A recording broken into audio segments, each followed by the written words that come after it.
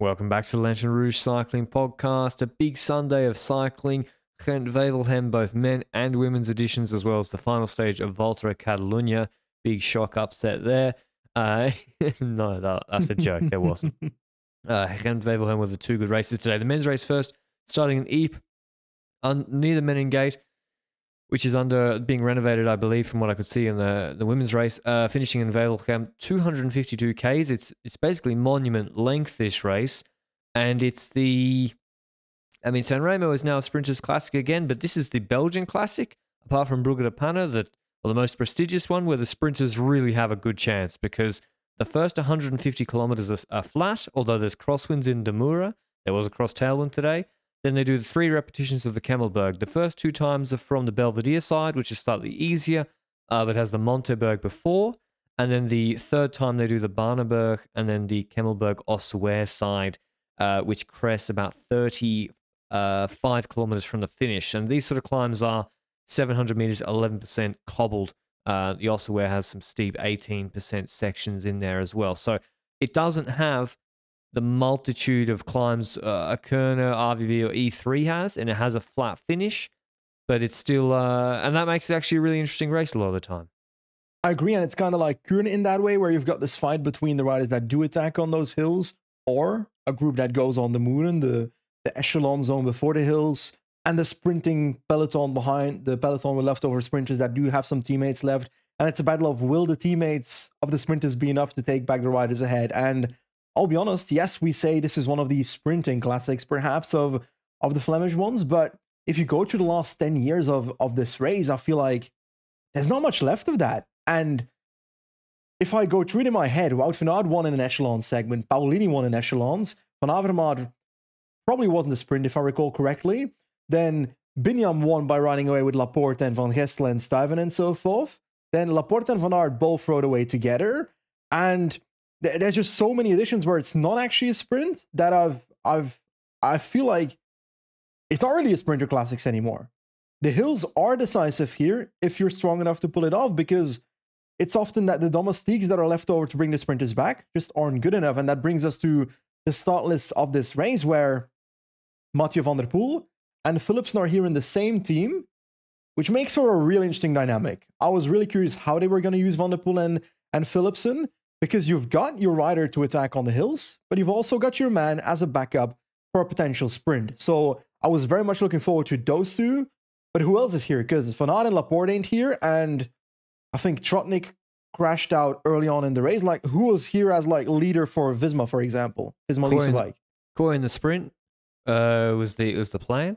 Because Laporte, because he's been sick, and Van Aert's doing Dwars door Vlaanderen. So they did Gent-Wevelgem when they won it 2 years in a row, swapping to do the Wednesday race, which Van der Poel did last year. And then that means that the big contenders are Trek, because the other strongest team on Friday was Trek, with Sturve, Pedersen, and this is also a better race for Milan, because there's less hills in it, less steep, repeated hills. So Trek came with a good team, and not even just them, like Kirsch was excellent on Friday. And there's Narvaez, who was very good for Ineos. No Lazcano, so he wasn't here. There's Dali, Benji. I mean, in theory, this should be Dali's best classic almost. I don't see why this is harder than Omloop for him to win. I think so too. Like Omloop, Kuurne, Gent-Wevelgem, and maybe a Dwarsdorf London, even though that's become a bit harder looking at the start list, I would say. But those first 2 are definitely the ones I'm looking at, but he wasn't good at E3. And the team around him also wasn't good outside of Brent van Moer at E3. So I was more worried about, are they at the level to even perform in the first place at this race? And we'll see whether that was the case or not here. But you're right, that little track team at the start here, very nice. And it's also that balance of which riders they have. Jasper Stuyven, the attacker, Milan, the backup sprinter, Pedersen, the in-betweener. But spoilers, they used that a bit differently in this race. And I can't wait to jump into that. But before we go into the race, have we gone over everything? I think we've done a pretty good preview of the start list. We probably should mention Binny for clarity, and Trentin, because he's really good at shooter. But yeah, that's it really. It's MVP could win solo based on what we saw in E3, and Philipsen could win a sprint based on what we've seen in Broe and other races. So yeah, initially we saw a breakaway of Mercu, Jacobs, O'Brien, Uhl, Bloom, Monk, Lebert, de Bont. This was the early days breakaway. I was about to say no serious teams, but no like Alps and Trek or UAE represented or Visma. Not too many riders, and they got 2. They even got 5 minutes. They really got a decent margin. There was no coverage. I don't know who was chasing. I assume Alpecin. I assume Trek. That's why they signed Tim. He's not on the start list. That's why they signed Darnola. So it was pretty well under control, even though you'd think, 5 minutes with those hills, but nah, because it was about to kick off. But before it kicked off, I want to give a mention to the people that commented on the last podcast on YouTube, because despite my pleas, I said, pick a joint training plan for me. And I was like, with a focus on stamina. And everybody said, guess what the most voted one was, Benji? I saw 2 very prominent ones. One was VO2 Max, the one I was joking about. And the other one was Fabio Jakobsen's sprint plan. What were those the most voted ones, or Fabio Jakobsen's sprint plan? So, which I mean, I've brought it upon myself, and so I'll read it out in the Fabio Jakobsen sprint plan. You do a unique sprint workout each week. It's a 6-week plan, and when I look at the training plan, it's still 13 hours a week, and I don't think it's too bad. Everyone thought they were trolling me, but actually, it's just a focus on sprints. Everyone thought it's like a track plan. So, like, joke's on you. It's still a pretty normal plan because sprinters actually fit individuals. So, I'm actually not that unhappy about it. Like, the first workout's 2 hours with 8 minutes of threshold intervals, which is, like, quite intense, obviously. But then others, like, 2-hour endurance rides for the next 3 rides. So, what I would say to everybody is the joke's on you. You thought you were trolling me. I'm happy with the Fabio Jakobsen joint cycling sprint plan, and that's what I'll be doing. Yeah, I think that's fair. Like, when it comes to my goals, like Coldordino, I want to do a better time than last year. So yeah, don't do the sprint plan. I'm not going to do the sprint plan. I think I'm going to go for one of the endurance plans. So I'm not even going to allow the comments to have a take on these. I'll just go through the list and select the one I like. There's ones that fit on longer climbs, stuff like that. So that's going to be the one I'll be focusing on for next month and a week. When are we seeing each other? However long's till the Giro. Probably about 6 weeks, I'd say. About 6 weeks. Enough.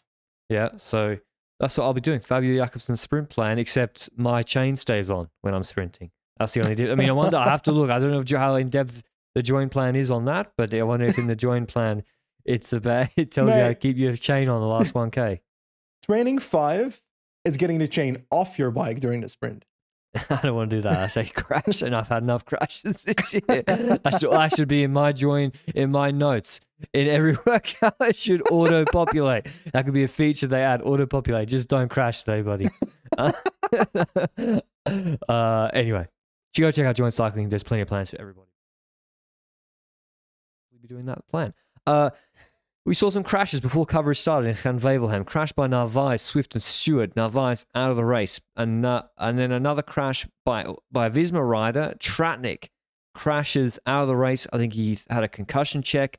What I heard on comms was that it was negative, but quite a hard crash at the back of the peloton. So Visma had a shocker really last week with who's crashed. Van Aert, Laporte sick. Jorgensen crashed after the race. Tratnik crashed today. Van Baal crashed and had 3 punctures. Hagen has crashed, broke his nose. Yeah. I mean, Jesus. Benoit crashed. You weren't even done.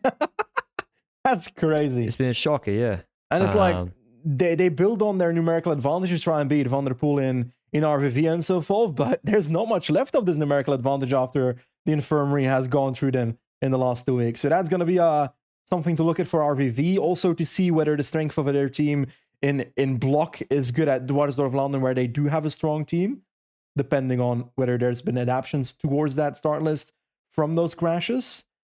But crashes aside, shit was about to hit the fan. Because we hinted at it in the last podcast that there might be wind in the mood, and then 2 days ago I checked the ticker again, and there was going to be wind in the mood, because 35k an hour hit wind, and they basically go from Vuurne down towards the Ypres area, roughly. And that means it was cross tailwind in like a very open area in the Moeren. The Marches basically is the name for it. So it was going to be chaos, and it was instantly the case. And I swear, it's super annoying that there's no coverage of this, number one. Like, it happens so much that the Moeren opens up that one day I hope we do get the coverage from Gent-Wevelgem, from the Moeren. But that aside, following the tickers and trying to figure out who was in the echelons or not, it was a lot to try and follow. And I swear there was about 29 riders in the first echelon, and the teams that were missing were Lotto was missing, Bahrain was missing, UNOX was missing, Israel was missing, and Sport Vlaanderen.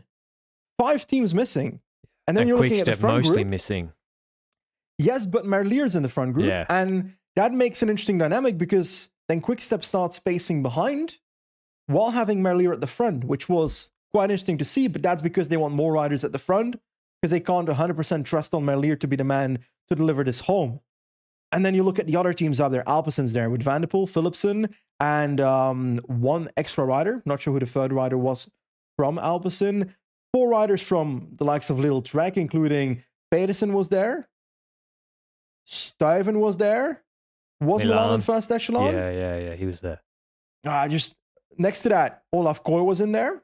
So you've got the most important riders of a lot of teams have made it into the echelon. And then you're wondering, how can the others have missed it? Because you know echelons are going to happen, right? Like everybody yesterday evening heard from their team or this morning in the bus, there's going to be echelons. Make sure you're at the front right there. Is it because there's so many people fighting for it? Or is it because they didn't have the legs to be in it in the first place?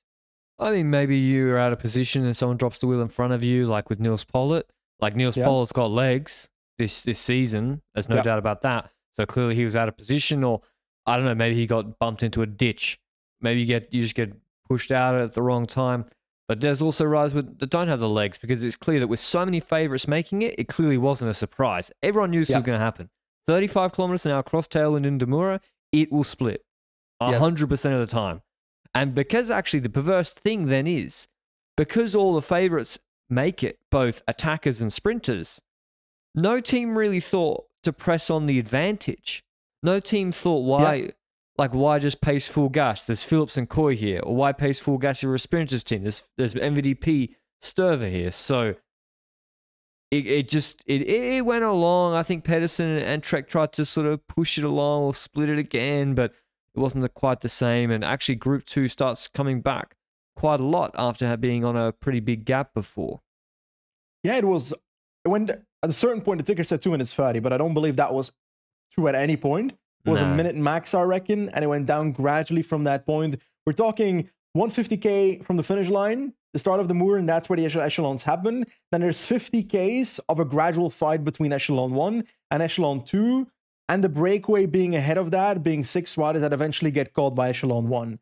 And the gap between Echelon 1 and 2 started deteriorating in, I would say, the second half towards the hill zone, the last 30 kilometers before the hill zone. So we're looking at the Scherpenberg coming up in 30k. Gradually, the group gets closer and closer, and it's on that Scherpenberg and Banenberg, the first 2 climbs of the day, that it starts closing together, but it shows that there's been damage. People in the second group have been suffering trying to get this back. People in Group 1 have been suffering in the echelons as well, and I didn't feel like there was a complete merger of 2 groups. It felt more like it was 2 groups catching up together right at the moment when there's a hill, and some riders from the second group make it into the first group, because then it splits again, and then there's a new split of exactly the same sizes after the Banenberg. Yeah, I couldn't really figure out what was going on. Well, I could really... it's hazy for me. Yeah, I'm a bit crook as well, so bear with me. But Trek were the most active team and the strongest team today. Like, that's just by far. And going into Belvedere 1...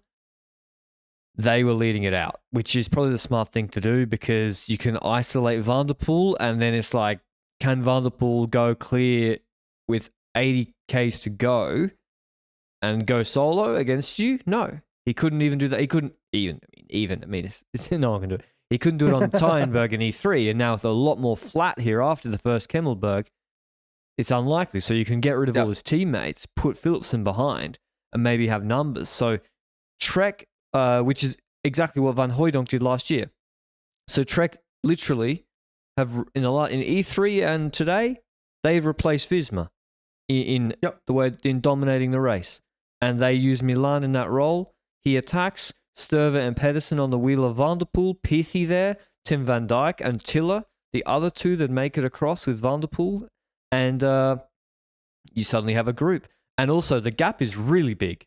Like, it's not like there's sometimes on the first Kemmelberg there's like, okay, there's a split, but it's like 3 seconds, and by the end of the descent when the fixed cameras finished, it's all back together. It was like a big gap. Yeah, just to clarify, this is first Camelback, the Belvedere side. And you're right, Little Trek was the one going into that climb. Mathieu van der Poel made that attack, and then that group forms with those riders of Trek in there, with the riders you mentioned, which is Piffy, Tiller, Van Dijk, Van der Poel, Pedersen, Stuyven, and Milan.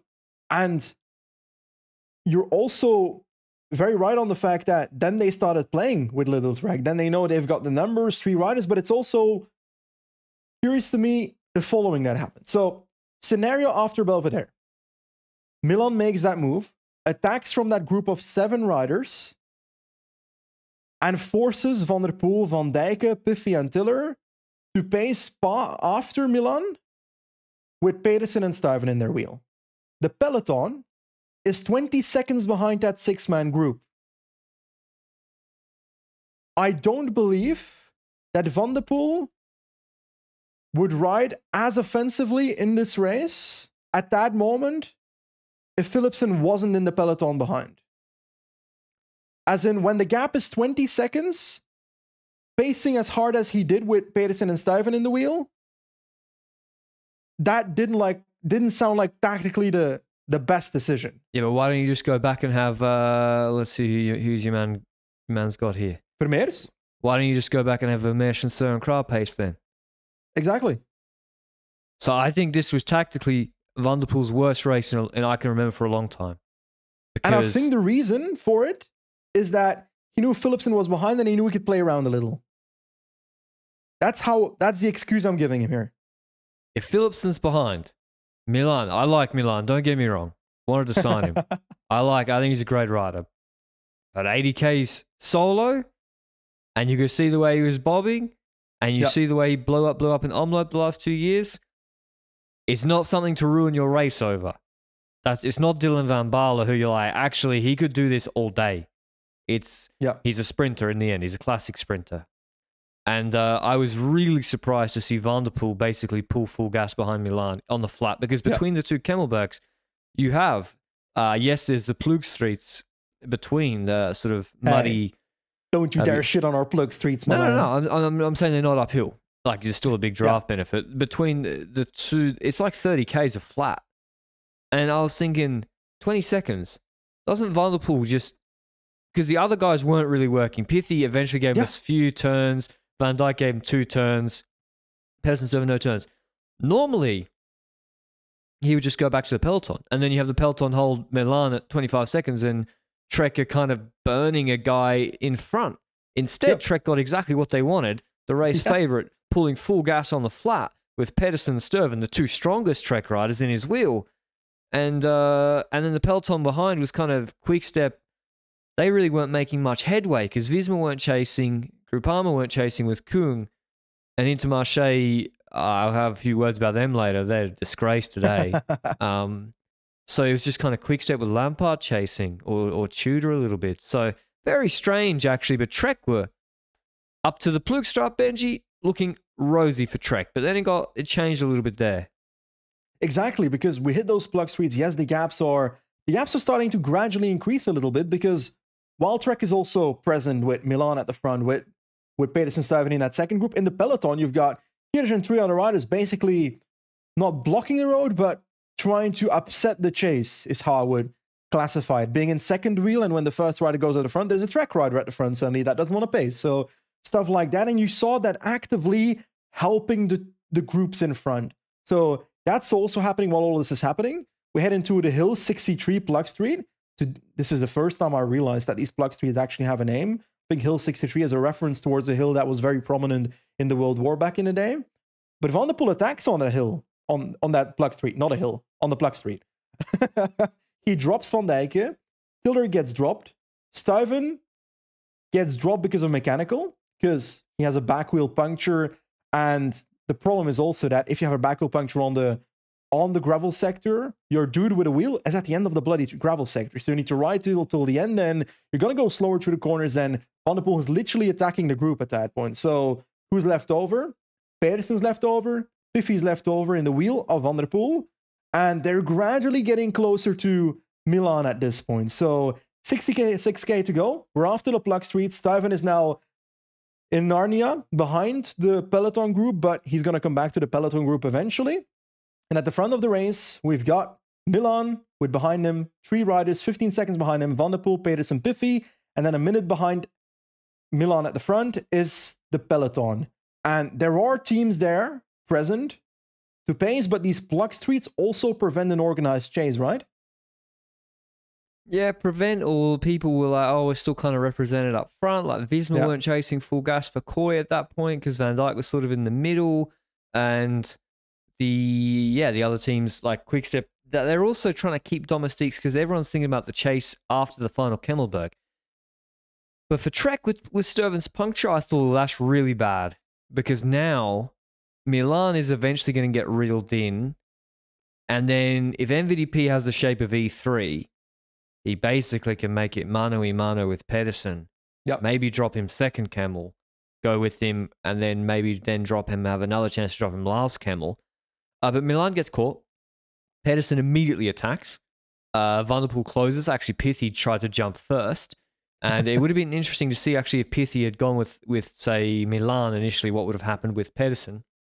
Mm-hmm. But I do wonder if Sturva, because if Sturva's still here, after the Pedersen anticipation, Stuyven will go and Van der Poel will not close that move. No chance.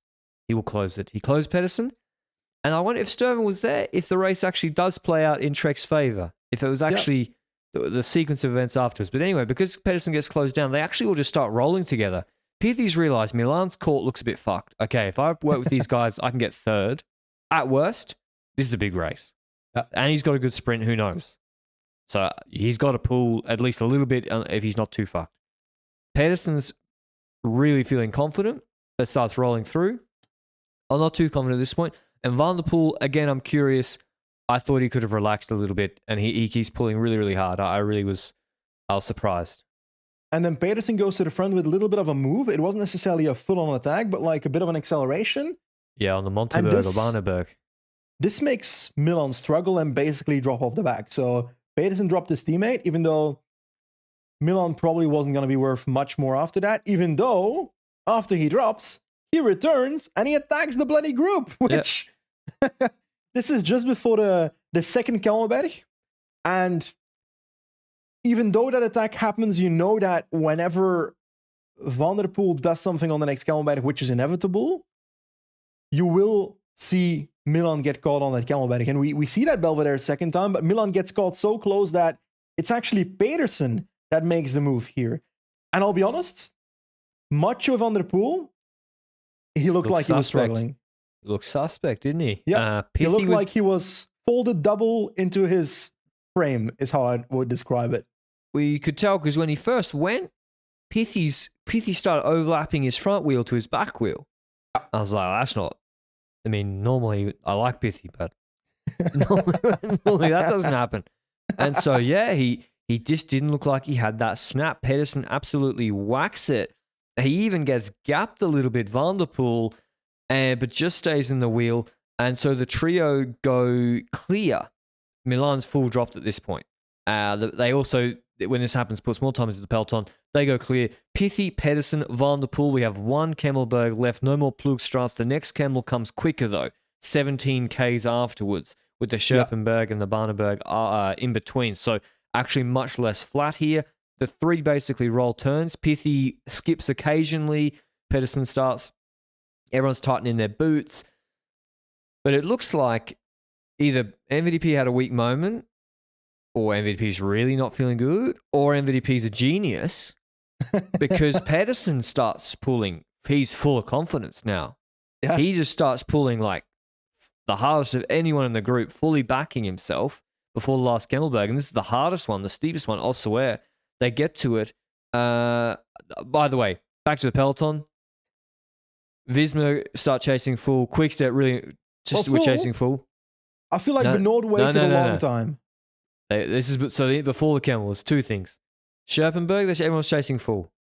Okay. They got one rider on Van Dijk or Affini, and then Quickstep had two. Then all of a sudden, Visma disappeared off the front. Yeah. Quickstep stopped chasing. The gap was not that outrageous, right? 25, 30 seconds, maybe less. Exactly. Intermarché have like 5 riders. They got this rider called Biniam Gourmet on the team. He's won this race before. Don't pull. And they're like, not even passive that. riding. Not even that. Intermarché, instead of pulling, and Visma too should have put a rider the whole way to the last Kemmelberg. Intermarché attack or anticipate with moves sitting on. So Turner, Ineos, they don't have a sprinter. They got to anticipate and go. It makes total sense with Turner, right? Or Sheffield. Yep. I can't criticize that. And Hugo Page goes with him. I'm like, what the fuck are they doing? Control the gap before the Kemmelberg to give Binny a chance in the sprint. No offense to Hugo Page, but he is not bridging a Shasp attack with Ben Turner to Mads Pedersen and Mathieu van der Poel. And then another move goes, I can't remember who with, and another Intermarché rider jumps with him. I'm like, what are you doing? I understand if you want to do the old school points tactic and sprint with 5 guys at the end. I don't like it. Okay, but do that. But now you're anticipating with them for Shaspatats instead of pulling. It makes no sense. And being super passive in this race, at this phase in the race, but even earlier when they weren't helping the pace at all, even though they have someone behind and no one at the front. Like, if you're not at the front of the race, you can't win the race. So it was as if they rode the entire race for third. For a top 5 position. Yeah. Third wasn't even available earlier. So for a top 5 position. He's up the road still. Oh, I don't get what Intermarché was doing here. Because it's the last climb. Like, Van der Poel's not going to beat Binny in a big bunch sprint. If you catch him, you're looking good. And in addition to that, you've also got the fact that it's not just that they're not helping, they're self-sabotaging their own chances. But anyway, Intermarché, enough about them. We spoke about... Go ahead. Well, yeah. Visma, Quickstep, the other guys with the sprint, they lose the chance to win this race here or even get a better result here. Because the gap goes from 25 to 45 seconds for free to the Pedersen Van der Poel group. And then, Pedersen goes on elsewhere, absolutely smashes it. Pithy is full dropped, like on Mont-Saint-Laurent when Van Aert dropped him in Kuurne. Yeah. And the same thing happened to him today, unfortunately. Fucking devastating. Yeah, man. I know, really unfortunate. Then you have a really strong race, but because that last portion of the race, you get dropped by the people up front. Yeah. You're not going to have that result in the end. You're basically not going to end up with a proper result because of that, because you blew your race by trying to be with the best, which I would never blame the rider for, but the results won't show how good he was today. I know. Same thing happened in Kuurne. A real shame. But yeah, Pithy was even maybe stronger today, to be honest. He was really, really, really good. And then Pedersen basically had MVDP almost on a gap on us. I think he had him on a gap actually at points on the last time. So it was clear he was the strongest. They go clear. They work. Pedersen pulls also afterwards. In the 10-15 minutes after the last Kemmelberg, it looked to me like Pedersen was pulling 75% of the time. Yeah. As well. And they kill Pithy. They just put him out the back and don't let him come back. Yeah, I think there was a headwind as well. Yep. And so he basically sits up for the group 3, which is the Intermarché Turner group, I think. But the peloton, what's also clear is that the peloton for the Intermarché rider, they should have really clocked immediately. Like, the peloton's going to catch those guys. The peloton was at 1:30, I think. In addition to that, you've also got the effect of those Kemmelbergs make it so that the chase in the peloton also get disrupted every time those hills happen because the group gets split into pieces. So, for example, after Ossuaire, Van Lerberghe and Merlier were in a second peloton for a bit, which caused Asgreen and Lampard to look behind them while they were at the front. Basically, they were stopping the tempo, waiting for them to come back to then start pacing, which means that the gap goes from a minute to a minute 30 before they actually start their chase, which if it's a minute 30 and we're looking at 35-ish kilometers, 37-ish kilometers after the last Kemmelberg towards the finish line, sorry, but sort of 34 kilometers. Sorry, but a minute 30 to Van der Poel and Mads Pedersen, knowing that all the domestiques in that peloton are absolutely fucked. Sorry, I don't see it happening. But it would depend on whether Van der Poel keeps riding with Pedersen or not. Because there's always the chance that Van der Poel at this point says, or a bit later in the race with like 10, 15 kilometers to go, I'm going to sit in your wheel now because I've got Philipsen behind. Which, it's a valid excuse because Philipsen is on paper the faster sprinter in the group behind. Merlier is also a pretty fast guy. But on paper, Philipsen has a chance there. And I don't know, seeing Van der Poel, how much he struggled on the Kemmelbergs, I think they probably... Do you reckon they at least considered doing that? No, because he pulls full. He almost starts pulling more with Pedersen closer to the finish. Like, it was clear that Pedersen was strong on the Kemmelberg. It reminded me of Asgreen. Like when Asgreen on the Paderberg, he was like, in 21, he was putting it into Van der Poel. And it reminded me of that a little bit. And so Pedersen normally is a better sprinter than Van der Poel anyway, but then in Sanremo, his sprint was kind of shit. I'd say it depends on the type of sprint we have, because we've had this discussion before already. We had the Asgreen versus Van der Poel sprint and the Wout van Aert versus Van der Poel sprints at the Tour of Flanders. Asgreen versus Van der Poel, you look at a rider that is Casper Asgreen, which prefers a sprint that is a bit higher speed with a longer sprint, so like 300 meters, 350 meters, something like that. Mathieu van der Poel is the opposite on paper. He's the kind of rider that wants a shorter sprint at a slower starting speed, because that way he can benefit from acceleration in that sprint. And that's the comparison I saw in this sprint coming up.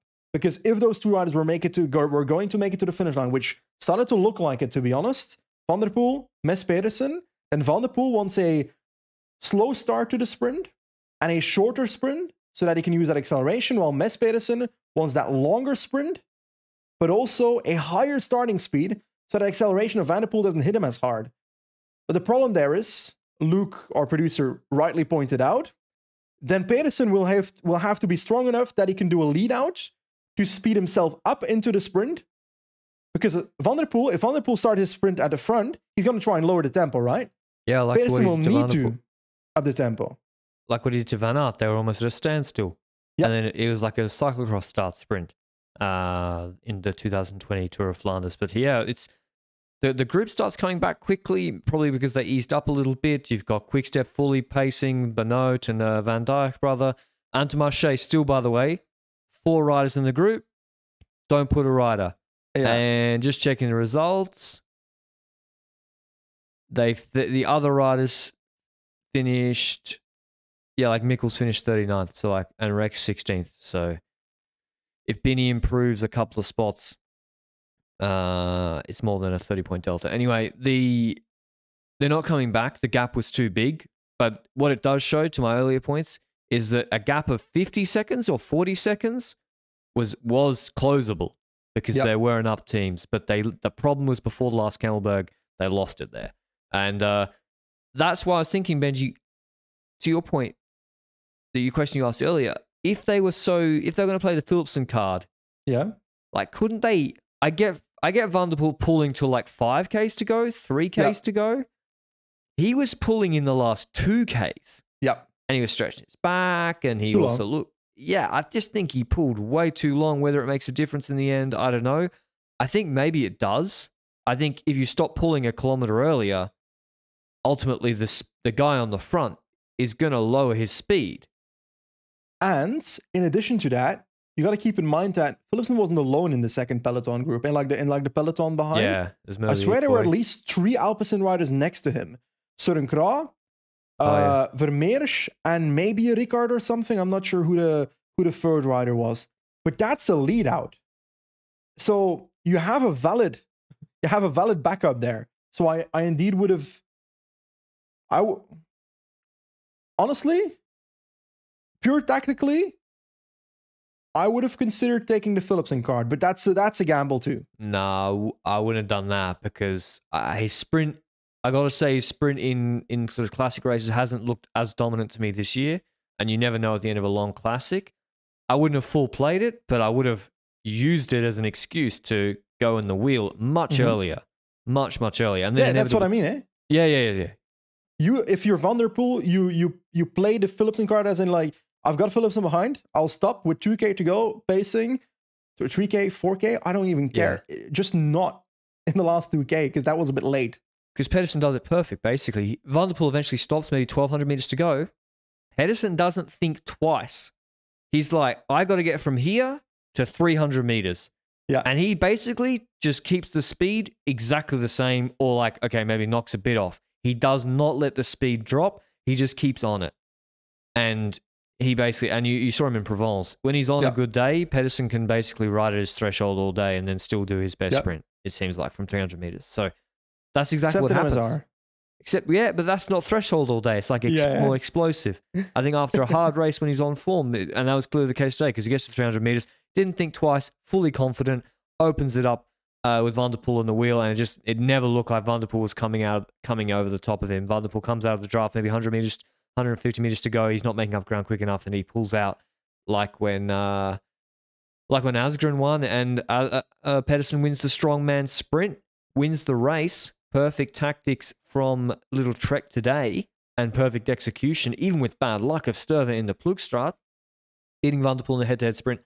Jordi Meus third, Philipsen fourth, so he didn't win the bunch sprint behind, but maybe Alpecin didn't do a full lead out because they weren't trying to catch Mathieu Van der Poel. Milan recovers to come fifth after actually leading out the sprint.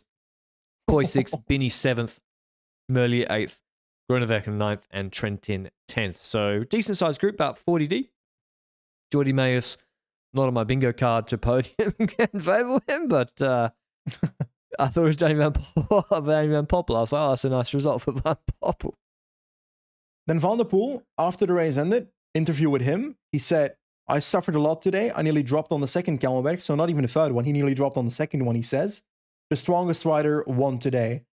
And then the interviewer rightfully asks, well, shouldn't your team have used like the Philipsen card behind? And Van der Poel's response was, I'll roughly quote him because this is purely of memory, that he said, well, first of all, Philipsen didn't win the sprint behind. I'm not sure that point really hits because otherwise he would have had Van der Poel as a lead out. So that would have changed something when it comes to lead out. But his other point was, I'm in the World Championship jersey. I'm in that position. I feel like as a world champion, I should pace here. And at a certain point, tactically, you need to make a decision. And we made the decision. And yeah, we got second today, which fair point, to be honest. Like, it's not a guarantee Pedersen beats him in the sprint. Yeah, it's not a full guarantee. Like, I had it at about 65% Pedersen for 35% Van der Poel. Yeah, I think Pedersen was so confident to the point where I was like, wow, he either is crazy overextending or he just knows he's way stronger. And we clearly had the answer at the end of the race today. It's his second Gent-Wevelgem too. He won the COVID edition in 2020 when he anticipated in the final ahead of Van Aert and Van der Poel, who were closing each other. And he won in a small group sprint ahead of Seneschal there, I think. So he's got quite a nice palmares, Mads Pedersen. Never spoken about in the same breath as sort of Van Aert or Van der Poel, but he's a world champion, stage of the Tour de France, stage of two Gent-Wevelgem, Kuurne, and Trek looked very, very good today. And actually, I think Trek and Jumbo, or Visma rather, they cannibalize each other between Tyenberg and Paardenberg on E3. And then with Visma basically being irrelevant in today's race, Trek could just like focus fully on Van der Poel, and their tactics were really good. And I wonder, like, sure, and this is Gent-Wevelgem, let's not overreact, right? This is a very, very different race to Tour of Flanders. Because the immediate reaction in Belgium was, oh, we're going into RVV with 3 favorites now. No. I'm going with 1. 1 favorite. We're talking about Van der Poel, right? We don't have 2 different favorites, right? Loris Petit! Get him in. They're probably not even sending him. Van der Poel. It gives a very different race. It's hills back to back to back to back to back. This is 3 big efforts on the Kemmelberg, and the sprinters, the really like classic sprinters, are good on the Kemmelberg. Van Aert dropped Pedersen here last year. So let's not overreact too much, but certainly Little Trek have taken a big step. That they were second in E3, first today. They are looking really, really good. And yeah, they've been stronger than Visma in the last two classics. Not on opening weekend, but the last two classics, E3 and today, they've been stronger. Today was expected, but E3 was a bit of a surprise. So that's congrats to them. Any last thoughts on this race, Benji? Any other standouts? Things that surprised you? Takeaways for the Tour of Flanders? Well, I'm trying to wrap my head around how little Trek can use today and figure out how they can apply that at the Tour of Flanders, because no offense to Milan, but in Gent-Wevelgem, he's a threat. He's irrelevant in the Tour of Flanders. Yeah. You got Scoons, though. You got Scoons. He then... Fully agree. But don't domesticate Scoons. Domesticate? Domestique. He's a pet now. Well, half the time he's stronger than Pedersen. They make him doing a lead out into Paderborn for Pedersen on the E3. Yeah, but Kirsch beat Pedersen that day as well. But I also think that Kirsch should beat Domestique. Even though that Kirsch crash, by the way, we didn't comment on it. Yeah, a lot of people were everybody was talking about some magical thing that made him crash, but descent of the Camelback, pedaled in the corner. I didn't crash on that descent when I did it last week. Yeah, but you crashed on like 17 other descents in the last 2 months. Yeah, they should basically do exactly what they did today and anticipate and try and work over Van der Poel and also refuse to help him. Yep. This was the first time I can remember in a long time, apart from Pithy, a few round turns where people were like, no, Mathieu Van der Poel. Because sometimes Van der Poel has come into these the big races, and he's been like in Dwaalsdorf, for example, last year or the year before. You're like, how are people helping him so much? Was that the Campenaerts Descent version? Yeah, and like people helping him so much. And then he just kills you. And then he gets the big race day and he's like, actually, I'm a level above everybody here. Whereas E3, he was so good that today people are like, we're not helping you before the Camelbergs. We're just not. Until Pedersen nearly dropped him. My friend, there's now 3 favorites for RVV. Obviously, he's going to say Alpecin ain't riding today. He will, though. They will. They will. So like, don't be fooled. Don't be fooled. Van der Poel, big race rider. RVV, he will be good. No shit. Yeah. Okay, onto the women's race. Which is actually one of the longest races in the women's calendar as well, just like the men's race. 170 kilometers. They do 2 reps of the Kemmelberg. They do the Belvedere side and then the Oswear side. They don't do the Plugstraats. I don't even think they do they do De Mura in the first 50 Ks. Yes. But yeah, after 100 Ks, they do the same final. They do exactly the same final as the men's race with hills. And then the last Kemmelberg Oswear is 35 Ks from the finish. They still had about a cross tailwind, I think.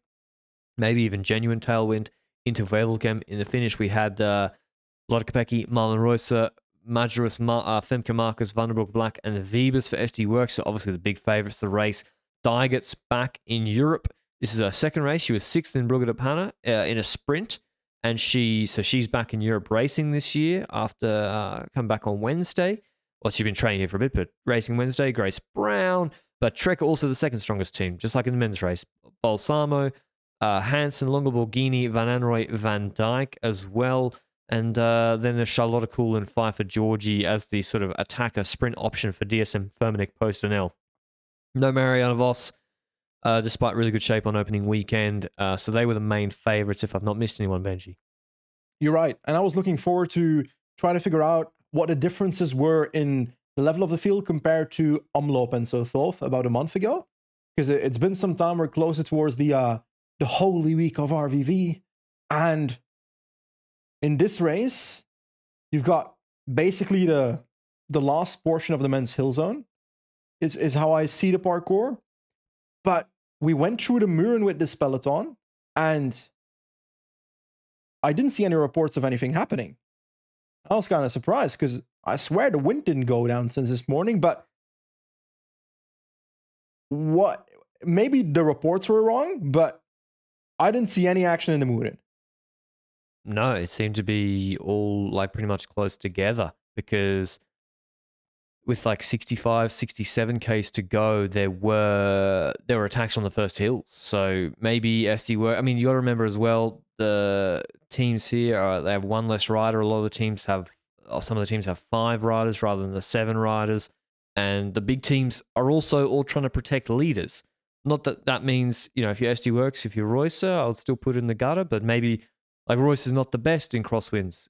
or the hectic is my read on it too. But yeah, it seemed not as chaotic as the men's race in that phase, Benji. Like, there was like a small split, I think, with about 120 Ks to go, but it was gone in like few kilometers. So I was like, okay, I was hoping this would be an echelon zone into the hill zone. But you're right. It was the hill zones the hills in the hill zone that was going to be the action here today. And I kind of was expecting the kind of vibe we got on every single hill in the classic so far this season, where SD work smash, Kopecky attack. That's what I was expecting, and that's exactly what started it off, because we've got that Baneberg-Scherpenberg combo that starts it off with about 60k to go. Just before that, Elisa Longoborghini and Grace Brown crashed, but they got back up the bike. They were back in the race, so they were competitive from that point. No real harm done there. And the first person attacking, I think it was on the Baneberg, was Lotte Kopecky. Yep. And there was a small split for a little bit. Nothing too crazy. Like 5-6 riders is my pure guess that was formed because of that Kopecky move. Reusser was in a small group with Puck Pieterse behind. Reusser forced Puck to close that. Then the SM in the larger group closed everything. So that was a fast hit by Lotte Kopecky. And this is before we even hit that first Kemmelberg Belvedere side. And that's where the big kickoff happened. Once again, we hit that Kemmelberg Belvedere. And the thing with the Belvedere side as well is, Belvedere side basically starts with a cobble to the top. The Ossuaire side, which is the last one, has an uphill asphalt section, and then the cobble start. What became clear on this race is that on any Kemmelberg, Kopecky doesn't attack until the cobble starts. She waits until the first cobble hits, and then she starts smashing it. That's exactly the same that happened on the Belvedere side. So with 53 kilometers to go, Kopecky starts pushing the second the cobbles hit, and it starts splitting the group. And it was like the gradual splitting as we go towards the top, and good riders that I was like, okay, this rider is on point. Puck Pieterse, really good at this point. Persico, 5 for Georgie. No real track rider in the first 5. And most importantly, Lorena Wiebes was so much better, so much more versatile than an Omloop at the start of the year. She's back on point. She was back in the level that I expected her to be in classics, and she flew up the hill the same way that Kopecky did. And I was like, well, this race is over.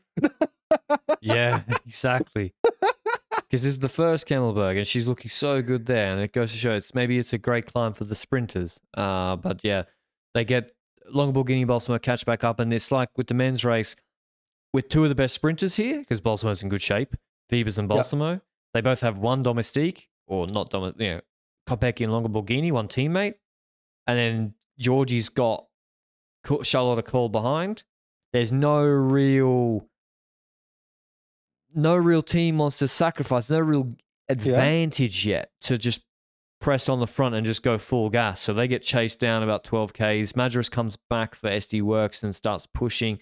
Letizia Borghese, she shows off the EF POC helmet they've been wearing in the road races, that aero helmet, and she tries to anticipate, I think, before the Baneberg, which is before the last Ossuaire, the last Kemmelberg, the hardest one. And I think it was, the Canyon rider was Alice Towers. It was Alice Towers. And so I mentioned Canyon because I was like, where's Dygert? Yep. Like, should not Dygert be good at this? She was in the group on the first Kemmelberg. She was behind a little bit of a split, so she wasn't necessarily at the front there. Can we talk about the fact that UCI has a sock rule, but is there a bibs length rule? Because I swear every time I see Dygert, her bibs become shorter.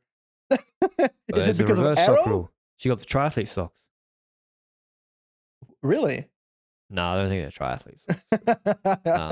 But yeah, you can pick her apart because she got the bright pink bike and the pink shoes, which actually I find helpful because like I like it knowing like when I like Van Aert's helmet. I agree.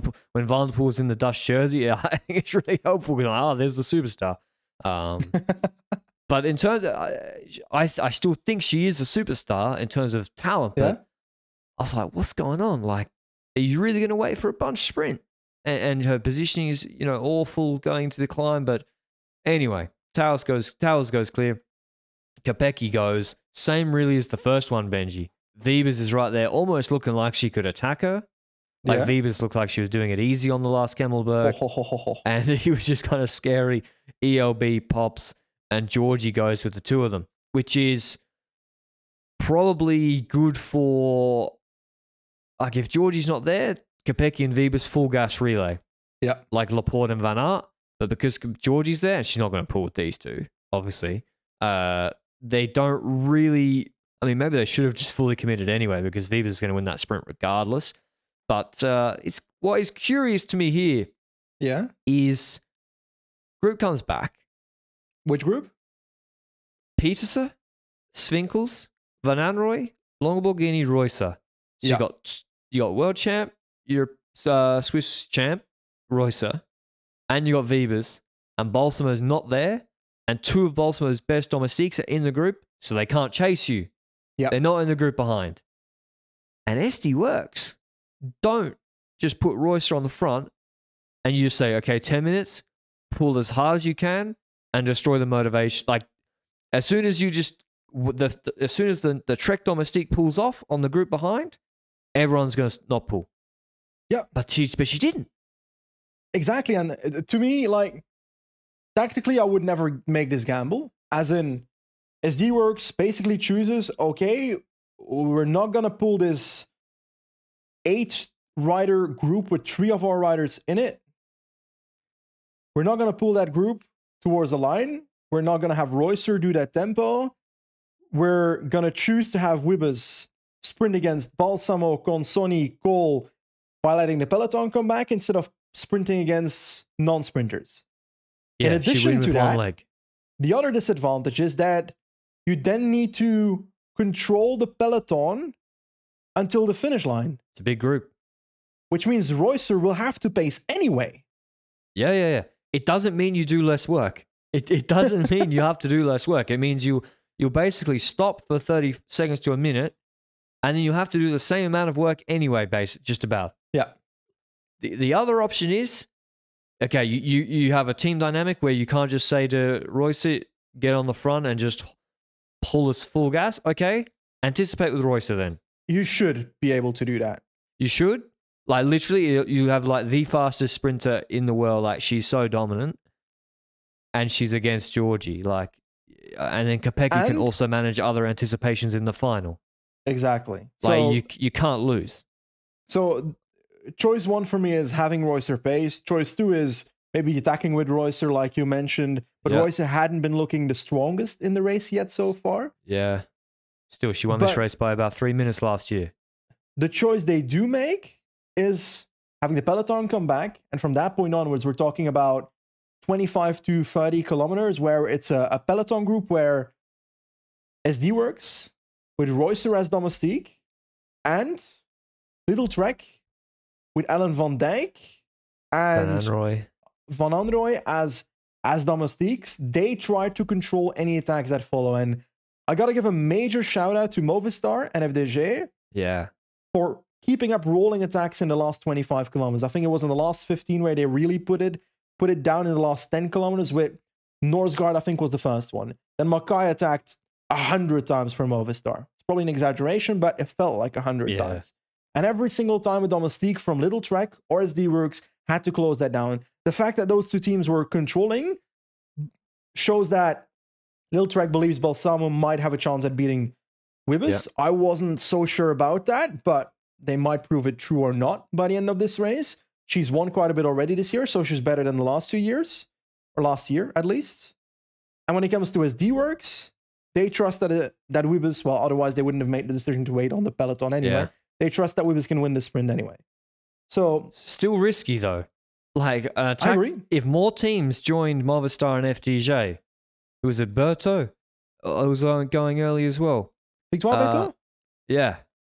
I don't know, but Jarviel from FDG as well. She also started attacking, and then it really came down to the last 3 kilometers where those domestiques, Ellen van Dijk, for example, she's gone through a lot already, and Reusser in a corner or in a certain place went off-road. In the bike path. So she ended up being behind the peloton, so that's another domestique that can't respond to an attack, which means it's a perfect attack for a fellow Australian of yours to make a move, right? Grace Brown goes, really strong attack, good timing, and it's this is where I was looking for Dygert. Because like Dygert's not going to... I was looking for Dygert thinking this is the moment. Because Movistar have softened up Trek and SD works really well. And Grace Brown hits it. And it's a big gap. And you see Van Dijk pulling. And when they start looking, and then pulls off, I was like, ooh, she might have it.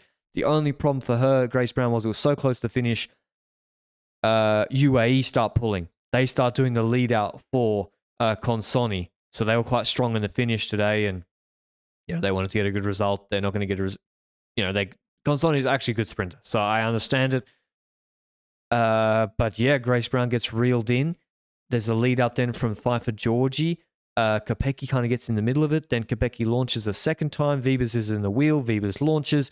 You think this can only go one way. They've done it perfectly, this lead out. And suddenly Balsamo's in the wheel. She's coming out of the wheel, squeezing up the barriers. Bike throw on the line. Very difficult to tell. Benji will say, he says to me, eye test. I said Wiebes. And the eye test never lies. Confirmed. Didn't even see a side on. Don't need side on. Don't need helicopter. Just give me front on at a low angle moving camera. I'll tell you. I've watched, how many horse races I watched? How many bobs? Like, bike race easy. You've got the eyes for it. I clearly don't. Every single time I'm like, I think Balsamo won.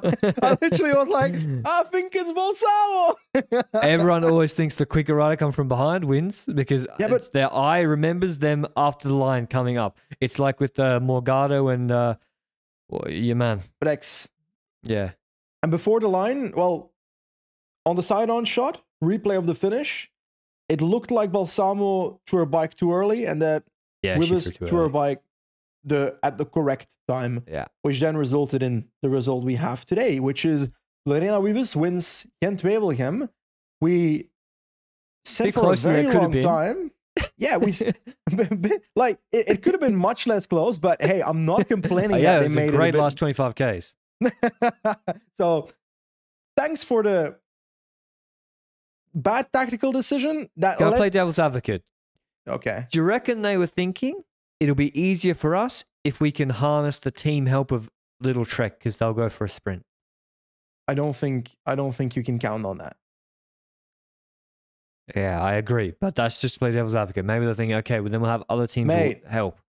If Little Trek also rolled attacks. Yeah, if ELB attacks. SD Works ain't winning this race. If ELB goes with Grace Brown, she wins.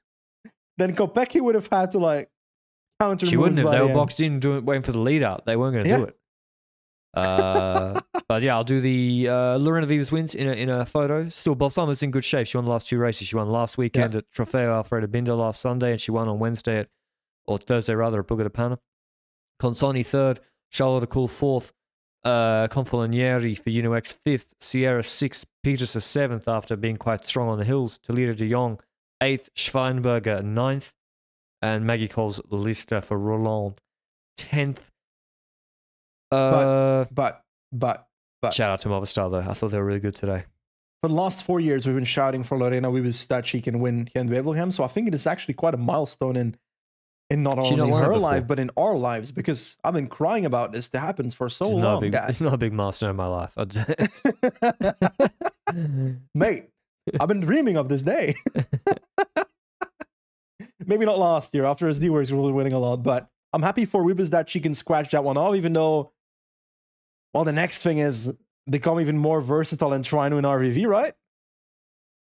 RVVs, that's going to be tough. But she... it is, but it's part of the game. How many wins does Vos have? 250. That's going to be difficult. But how many wins Cav have? 163. Does Lorena Wiebes pass Cav? She's on 76 wins. How many wins does 76? 150 she can beat. She can pass Vos. Cav's on one. No, Vos on 250. 250. She's only 25. She can. Pass Vos? Nah, it's impossible. Yeah, she mate, we're in March and she already has 5 victories. So from 18, so in the last, she wins like 12, 15 races a year. She 15 years, 15 times 15 is 225. She needs to ride till she's like 40 and win the same rate. I bring breaking news. Yeah. Royster has been disqualified. Ooh, what for? don't fucking know. Luke, Oh. producer, suggests that it might be because of the bike path thing, but I don't think she did that on purpose. She accidentally someone ended up there. checked her on. Yeah, I mean, she didn't exactly procure an advantage. She got dropped and had to chase back on. How did she get disqualified? It makes It's no like, sense. are you serious?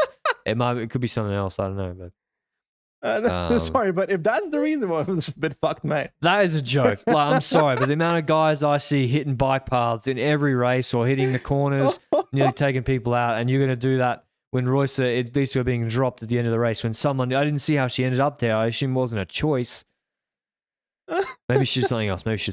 But okay, how do you know she got disqualified? Luke just told me in the chat that we can both see. Maybe though she's trying to come back behind the car. Who knows? Okay, that was Gent-Wevelgem. I thought the women's race, it wasn't as exciting on the camels, but then the final 30Ks was actually really, really good. Whereas the men's race, we kind of waited the last 30Ks to see the sprint. I thought both races were really quite good. I really enjoyed the women's race. And even though, it's like I said in the other races, even though SD Works win, it was much more of a fight, and I thought very entertaining right until the last. So on to Dwars-Vlaanderen, the SD Works train. They have Kopecky and Wiebes and Vollering there, so that team is stacked. But Vos comes back, so she's on the... Yeah, she was missing. She won Omloop, so we'll see how Vos goes. Other news, Volta a Catalunya. Pogacar won the final stage. He also won yesterday. He won 4 stages and the GC. He won by 3:41. Landa second and Bernal third. This is Bernal's on 5 minutes. This is Bernal's best result. It's got to be his best result since he crashed. Off the top of my head, he's looking way better. I know he's racing. He's done 27 race days, but Paris top 10, 7th. Camino third behind Jonas. Colombia 5th, and now third in Catalunya behind Poggi. Like, that's pretty good. And yesterday he was really, really good in a difficult stage. So I'm really happy to see Bernal like that. But with Poggi, yeah, he I don't think anyone's won 4 stages in 1 week for a long time. But he basically got attacked by Stevie Williams on the last Montjuic in the circuit. Yeah. He responded calmly, clawed him back. Almeida then actually countered really strongly, which was smart from UAE.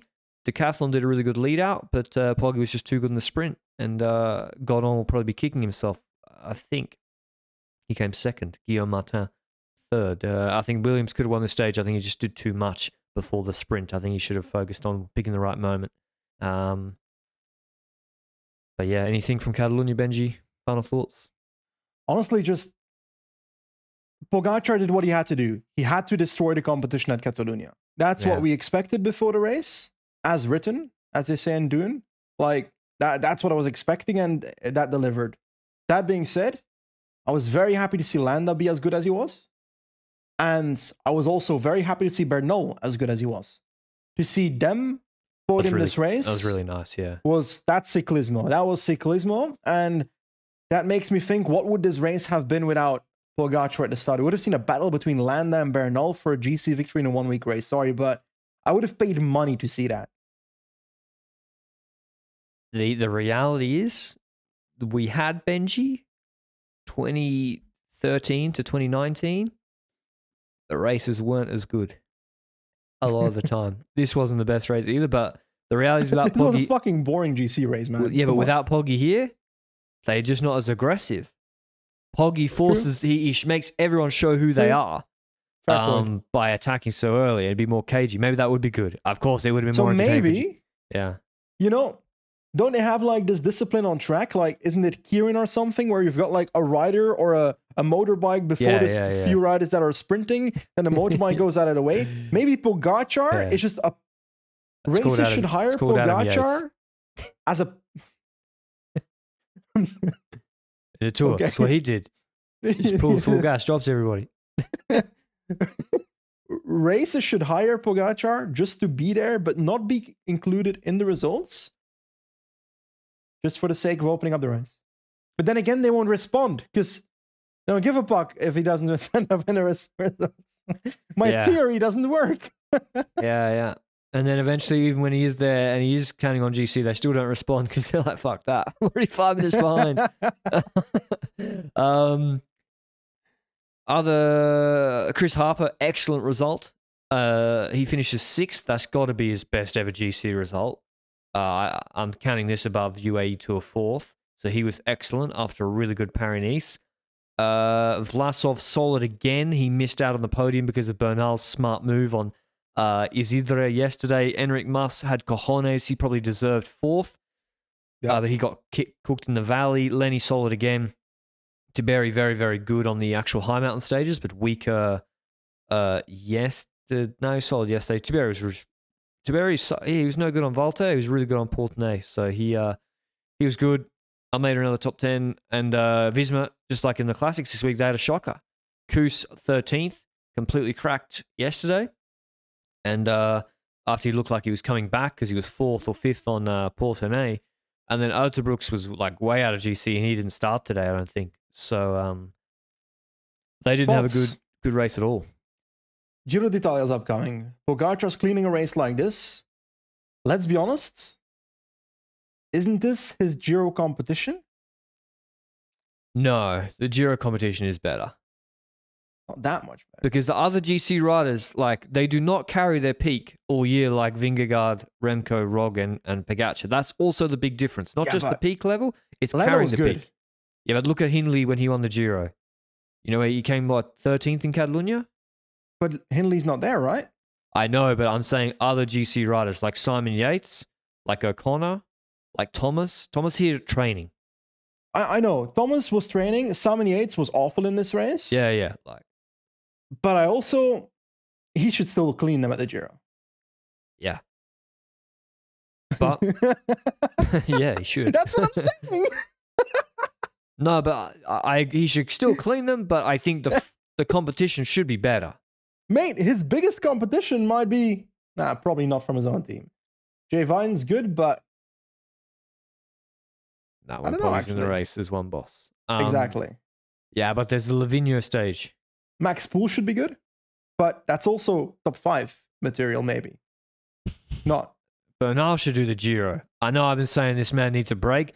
Fuck it. Send him straight to altitude and send him to the Giro. Because listen, the Tour de France, he's good in the cold.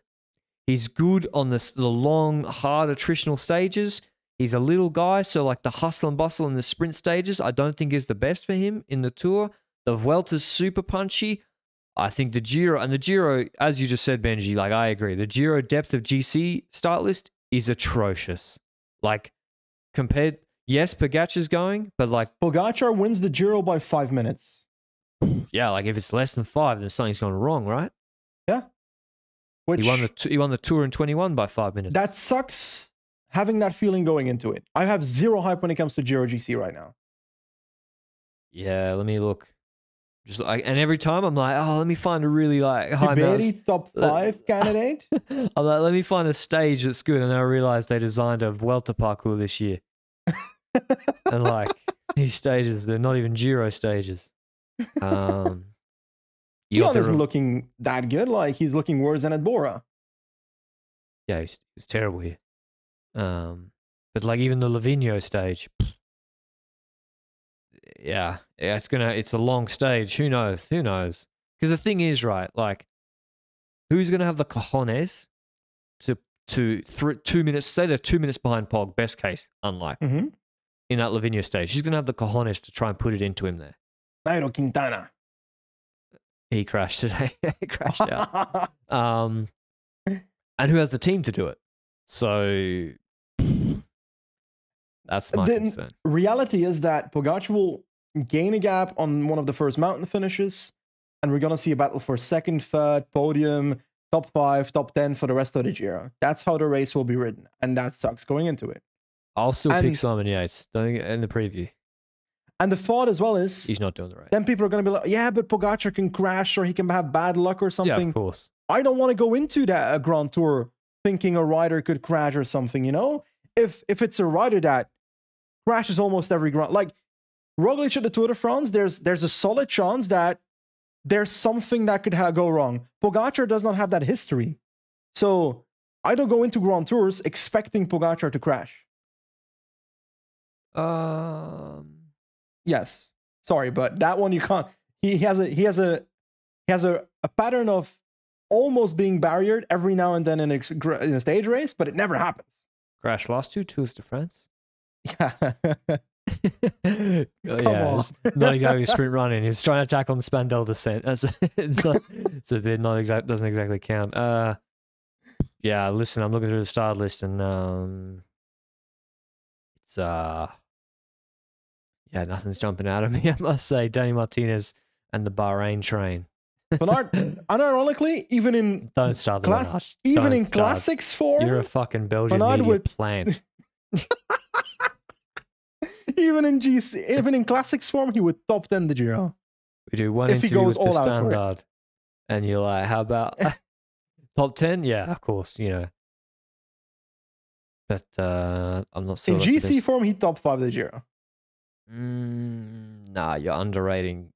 You're underrating people like Tiberi and Caruso and Martinez. I have those riders. Martinez will have a bad day. Probably. Anyway, on that positive note, we just roasted the Giro. I just look. Simon Yates isn't even going, so I'm all in. I'm all in on Bok, and I'm friends with Ben. Eddie Dunbar, my friend. I'm just going all in on Ben O'Connor. That's the only option. Is Plapp doing the Giro? He's on the start list, and it would logically fit with the Olympics. I'll just go full Australian bias then. Go for it. Van Seven on the GC. Alaphilippe's on the provisional start list. Well, just Van Seven. He's a bit of a selfish rider, I think. I don't know. A few things. I think so. And Cavagna. It's hard for me to say that. Did I roast Cavagna? I feel that vibe. Yeah, you roasted Cavagna a few times. I'll go again. I know no one's listening anymore. This is in place of the weekly show. If I was Lascano, I rewatched E3 because obviously it didn't exactly go well for Visma, so I rewatched it. I rewatched E3. If I was Lascano, or if I was team management, he ain't riding the rest of these classics. Disgrace. Because he wasn't cooked. You have Lascano in the group. Ivo Oliveira has waited to pull Pollitt across before Paterberg. You have Lascano in the group who looked stronger than everybody except Van der Poel and Van Aert. And Cavagna not only didn't pull, and he wasn't cooked dropping off the back, because he's coming through third wheel, Pollitt and Jorgensen would pull, and he would skip and actually disrupt the group. Not even just sitting at the back because he's cooked. Then when Jorg accelerates, he has the legs to initially go with Jorg on the wheel. So he's not completely bonked or anything.